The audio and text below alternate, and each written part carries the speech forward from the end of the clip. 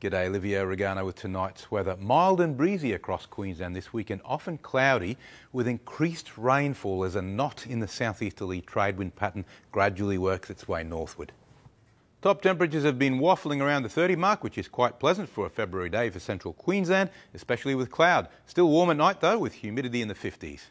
Let's look at the satellite loop first up. Two major areas of cloud, the semi-monsoon, or what's left over of the big blow-up of monsoon we had last week, right over the top end of Australia. The low in the Gulf is now basically weakened out and merged with the monsoon trough, but there's still a lot of storm activity up there. But on top of all that, we've got increasing showers along the east coast and ranges from the southeasterly trade winds.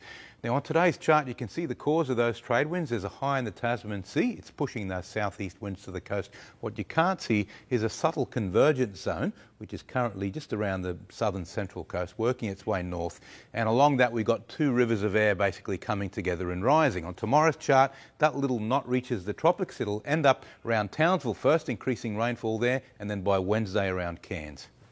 Now the boating forecast for Capricornia waters. East to southeast winds 15 to 20 knots tomorrow, increasing to 25 knots at times on Wednesday, and then on Thursday it's a steady 20 to 25 knots of southeasterly.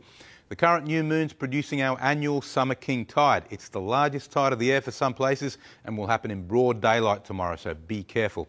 Capricornia district forecast, we've got a 40% chance of showers and there could be thunderstorms as well. Gladstone 30 degrees, Rockhampton 23 up to 30, Billawheeler 31, Yeppoon nice and cool 28, Central Highlands and Coalfield, chance of a shower or storm in the north only, Emerald reaching 33 degrees, same for Claremont, and Moranbah 30. Looking ahead for Rockhampton, a comfortable week with temperatures about average or slightly below. Showers will threaten from time to time, but for the most part it'll just be cloudy. Why do lows and cyclones out in the Pacific bring large waves to our coastline? Well, lows and cyclones are surrounded by a ring of very strong winds which disturb the ocean, and the disturbance radiates outward in the form of waves, in much the same way as a falling stone sends out circular ripples in a pond. The ripples travel for thousands of kilometres across the Pacific Ocean and finally reach our Queensland beaches in the form of long rolling waves called swell. The swell that hit our shores last week took a full day to reach us from ex-cyclone Gabrielle. And that's it for the weather, folks. Now it's back to the team. Yeah, wonderful, Lou. Good on you, mate.